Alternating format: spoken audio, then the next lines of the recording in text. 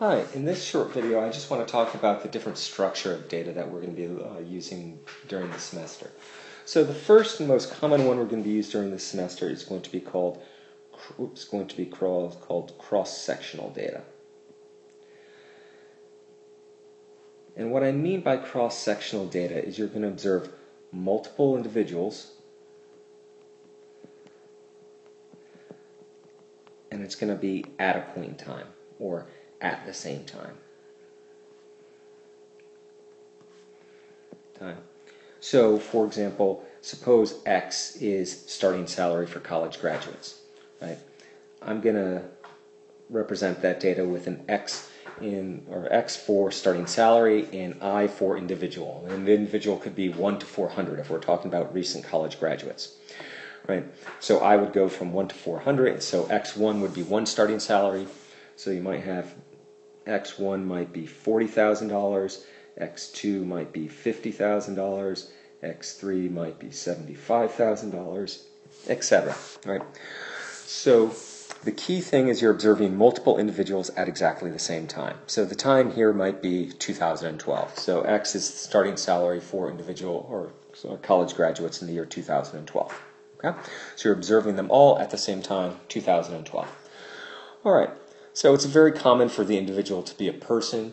It could also be a nation. So you could talk about GDP per capita for the United States, GDP per capita for Canada.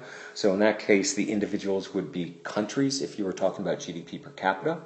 Or maybe what you're talking about is the unemployment rate across states. So in that case, the individuals would be the states of the United States, Alabama, Alaska, Connecticut, California, etc. Or it could be firms. So you might be talking about profit of a bunch of individual firms. So GE is going to have, if X is profits, then I might be, the first one might be GE, the second one might be Apple, the third one might be IBM, etc. So the important thing here is cross-sectional data is just multiple individuals at a single point in time. And these individuals could be people, states, countries, firms, or any sort of group. All right, so that's cross-sectional data. Second type of data that we have is time series data. And here, you're generally looking at a single individual, and it's at multiple points in time.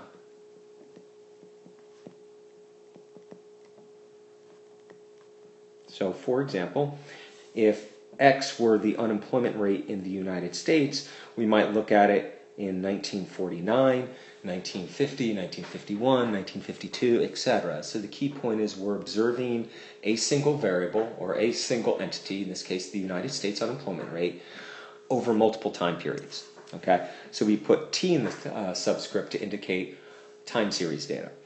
And we could look at not just countries over time, it could be states, right? Because we could be looking at the unemployment rate in the state of Connecticut over a period of time. Or it could be firms. We could be looking at the profit of GE over a period of time. Or we could be looking at other types of entities. So it could be census tract data, it could be schools if we're looking at test schools, or it could be individual people. We could be looking at the test scores of students over a period, of an individual student over a period of time. So there's a whole bunch of different things that can be time series data. The key thing here is that it's a single individual and you're looking at them over a period of time. So we're going to work mostly with cross-sectional data. Some of our examples will be time series data, so those will be the two major types of data we look at during the semester. If time permits, then at the end of the semester, we're going to go ahead and look at what we call panel data. Some people will call this longitudinal data.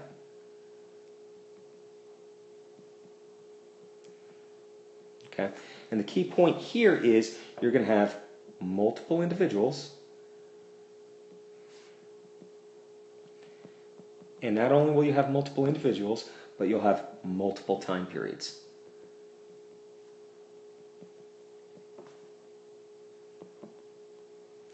And so when we're working with panel data, I'm still going to have a variable, I'll call it X.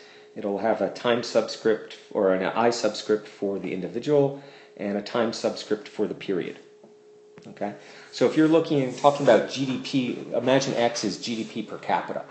then we might have data on all the countries in the world from 1950 to the present. Right? So in that case, the individuals would be the individual countries, but if we observe the GDP per capita not just in 1950, but 1950, 1951, 1952, and all the way up into 2012, then we're going to have multiple observations on each and every country in the world. That's panel data. Okay? Another common use of panel data is we might observe a whole bunch of states over a period of time. So say we've got cigarette consumption from 1986 to 1995. Well, that's 10 years worth of data. We've got 50 states. So I would go from 1 to 50, and the time subscript would go from 1986 to 1995, and we'd have 50 states, 10 time periods, a total of 500 observations. Okay?